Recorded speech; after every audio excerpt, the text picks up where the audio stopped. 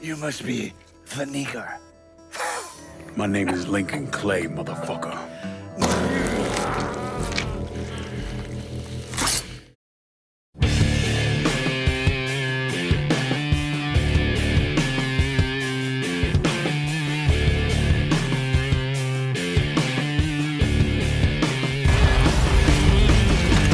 It's been 6 years since gamers filled the overpriced shoes of Vito Scaletta in 2K Czech's Mafia II. Open world games have continued to evolve, with the Grand Theft Auto series maintaining itself as the pinnacle of the genre. With a new developer in US-based Hangar 13 and a focus on narrative instead of wacky antics like GTA or the upcoming Watch Dogs 2, Mafia 3 has to have something up its sleeve to ensure gamers remember it as one of the greats years from now, right?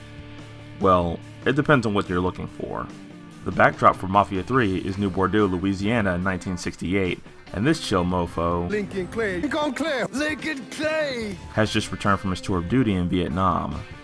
An orphan who was adopted by Sammy Robinson, the head of Delray Hollow's Black Mob, Lincoln inevitably rejoins the criminal underworld when his crew is betrayed by Sal Marcano, the leader of New Bordeaux's Italian Mafia. What proceeds from here is a scary black man's roaring rampage of revenge, with the ultimate goal being the complete dismantling of Marcano's empire, piece by piece. Lincoln is aided by Father James, a priest who ran the orphanage where Lincoln resided prior to his adoption, John Donovan, a war buddy and member of the CIA, and 3 scumbags who were also wronged by Marcano.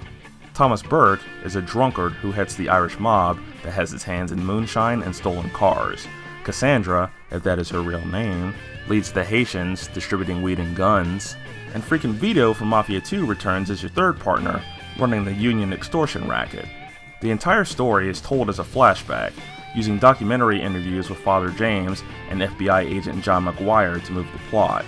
It's a very novel approach that gives you extra insight into the various characters, although a lot of what McGuire says about Lincoln himself comes from the perspective of someone that has never met him, making him a pretty unreliable narrator. You, of course, will see and guide Lincoln on his quest for revenge as you drive around New Bordeaux, shooting, stabbing, and beating various flavors of the human race, but mostly white racists. Nigger. Niggers. Niggers. The nigger. The nigger. Nigger. Goddamn nigger. The city is broken up into several districts, and Lincoln single-handedly takes them under control using the guerrilla warfare tactics he perfected in Nam. After receiving information from a local, you're tasked with hitting enough spots in the area to drastically reduce the revenue of an underboss's racket, after which they will reveal themselves, like an idiot, at a stronghold. You'll confront them in a bombastic showdown, and move on to the next district. Again, and again, and again. Oh, the entire game runs in this fashion, and it can get old if you're used to the variety of other games like Saints Row, or Ubisoft game number 42. A couple of the boss fights play out differently, but there isn't a single standout of the bunch.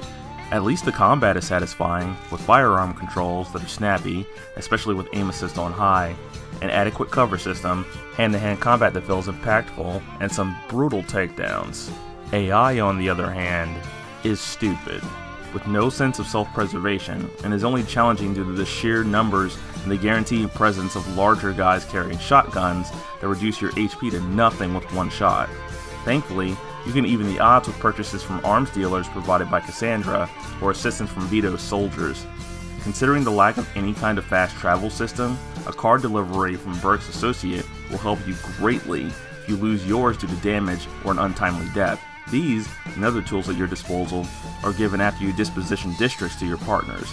If you don't dole out enough rackets to a lieutenant, they'll betray you, becoming your enemy. Initially, you're given the impression that the decisions on which parts of the city to give to whom are difficult, but keeping the entire crew together is really simple, and you'll figure out how after your first sit down. Of course, who you keep affects what weapons and aids you can use, so you still might want to get rid of Cassandra if that screaming Zemi just isn't your bag. There are times when the presentation of Mafia 3 is awe-inspiring, capturing the look and feel of the civil rights era American South from the perspective of those that had it the hardest. Non-whites tend to be confined to poorer neighborhoods, can't enter certain restaurants without confrontation, and are constantly bombarded with insults. Looking good, chocolate pudding. As Lincoln, you are heavily scrutinized by law enforcement and are immediately attacked if crimes are committed, even if you didn't pull a gun. The 3 AM radio stations play varied genres, and a lot of popular songs of the era are included in the playlist. That's not saying anything about the outstanding original score that plays during other moments, which is reminiscent of how jazz and blues sounded during the era. The voice acting and facial animations are also top-notch, with Alex Hernandez and Lance Compton being the standouts. Still, all of the character interactions are believable, from those of the main players to the bits you hear from the guys you off. Cause if he don't, we are fucked like yo mama on prom night. For sure, man, for sure. Unfortunately, this care doesn't seem to extend to the graphics, with quality ranging from pretty great to pretty bad depending on your location and the time of day. The glitches, a subpar frame rate on consoles, and an initial 30 FPS lock on PC don't help matters either, though that last bit has been addressed. It's still a competent package, but most games don't allow you to fall through the geometry. Most games aren't either too dark or too bright. Most games don't, well, if we're talking about AAA or open world games nowadays, yeah they do. Mafia III is a game with an outstanding narrative, pieced together with standard open world gameplay, minus the BS, with audio that's a joy to behold, graphics that make you wonder what year it is, and glitches that make you question whether the game should have been delayed a bit. Its narrative-focused gameplay leads to repetition, and there are some omissions that are glaring, despite justification by the setting. It's a game that feels like more time went into presenting a particular aesthetic and tell a story, rather than being an awesome game, and that reduces the quality of the overall package. Because of this, you should wait for a sale, or maybe even dodge the game altogether to watch one of the movie compilations that has likely already been made, and I don't say that lightly, despite my channel's origins making gameplay videos without commentary. All that being said, I wonder what the next Mafia game setting would be in 2022. 1980s Los Angeles? A return to Empire Bay? Maybe a focus on the Yakuza... Wait, we already have a series like that. I got nothing.